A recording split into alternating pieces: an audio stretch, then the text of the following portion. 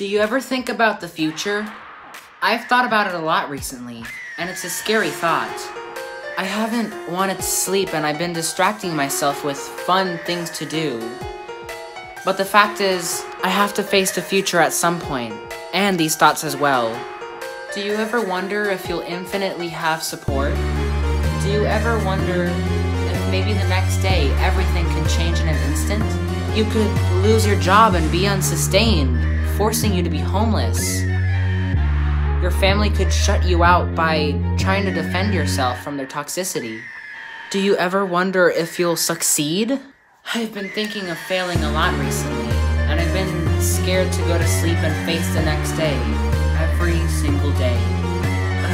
This all boils down to one point, and that is, I really do not want to become a failure.